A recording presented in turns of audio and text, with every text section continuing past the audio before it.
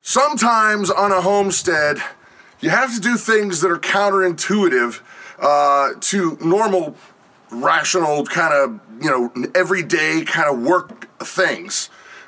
Because frankly, it takes more time to do a thing, or more effort rather, to do a thing rather than not to do a thing.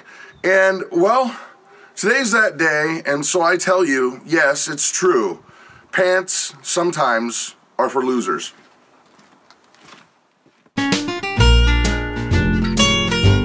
Good morning, Nana. You are on guard duty here, aren't you? Making sure everybody's good to go. I got your food, ladies and gentlemen. Ready to go. Let's do this. Yes, some days pants are for losers. I'll tell you why. Because if it takes more effort for me to put on brand new jeans and get them all dirtied up for only an hour's worth of work, that's not fair to everybody else. If it's only 13 degrees outside, what the heck? I'm only outside for a half hour, your legs are not that cold. Whatever, get over it. Bunch of hungry hippos. Hey, we got a renegade this morning, come on. Looking for the grass, but the goodies are over here. Get moving. Good morning. Cow yuckiness. It's about dealing with, or enduring, putting up with, however you want to put it, a little bit of hardship in exchange for a greater payoff. Think about it like this. Another example would be when you're cooking a meal. If you can cook a meal with, say, one dish or one pot or one this or that, instead of 5 and then making a mess out of all the dishes, cups, and blah, blah, blah, blah, blah, blah, blah, blah, why wouldn't you? If it's just a small amount of hardship to do what you need to get done, rather than make a huge mess and then it's all that extra effort, why wouldn't you? So yeah, pants, they're for losers.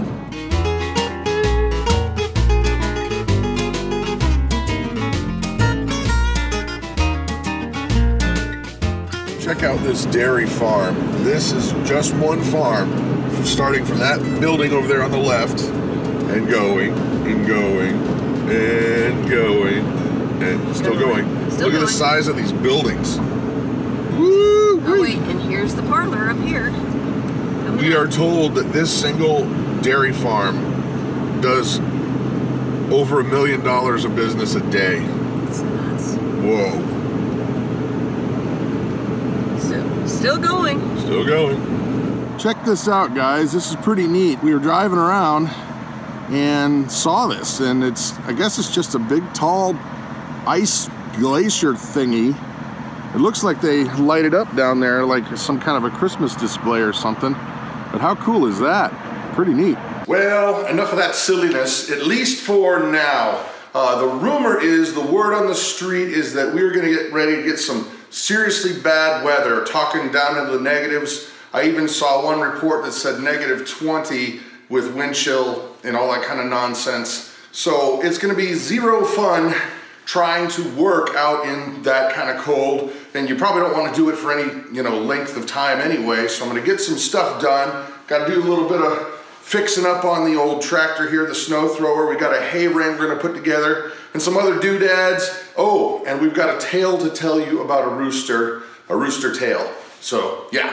So I actually got the snow thrower here working pretty good, except, well, we got the chains on there and that helped a great deal. And just going slow and taking it little bite by little bite, it seems to do okay. However, this bar right here, it isn't affixed on there with like a cotter pin or whatever, and it keeps popping off, and that's what raises and lowers this auger. So I got a drill bit and I got a cotter pin, and I'm gonna go ahead and try and get this on there, but this dang thing ain't moving. It's just not budging. If I can just get this thing here to move like 1 inch, I'll be able to drill a hole. But it does not want to come. Well, I got an idea. When in doubt, use a bigger hammer. And I'd say this is a pretty big hammer. See what we can do. Perfect.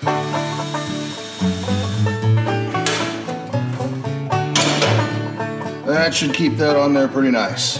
You ever have those times when maybe a friend slips and falls, but when you know that they're okay, it's kind of fun to chuckle at it because you know they're not hurt and they're just kind of, it was a funny slip and fall moment, or you know, one of those whiz bang kind of, whoops, I walked into this, or well, sometimes I kind of feel that way when I'm watching myself work. I kind of feel like, yeah, it is really worth laughing at and chuckling about. And well, Brad, you just go, you big dumb animal. Just keep going, man. Keep it real.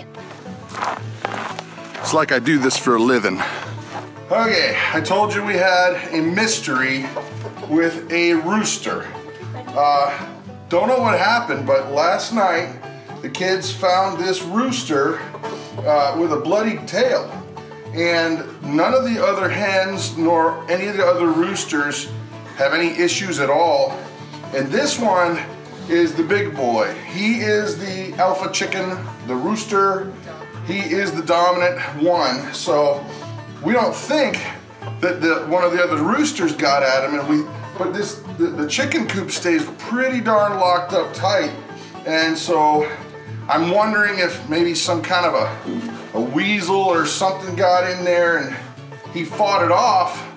But you know, the other hens, the color red, they'll go after it. So they were picking at it, but we don't think that it was the chickens that did it. But we're gonna have to keep on our toes and try and figure out this mystery, because we can't have our chickens being nibbled upon. Ugh. What is the good word today, Macy? You are just a picture of grace and poise. A cow among cows. Well stated, sir. We're gonna get some Vetricin on you and get you properly medically treated up ASAP. And over here, we've got the beginnings of some form or fashion of a little place that we can do some woodworking and outdoor projects in the barn. Still a mess, still a work in progress, but we're making progress, and that is important. So I gotta get back to work, lots of stuff to do, videos to edit, you know, the yada yadas and the yippee skippies. So that's it for today, guys. I'm Brad with the Big Family Homestead. You have an amazing day.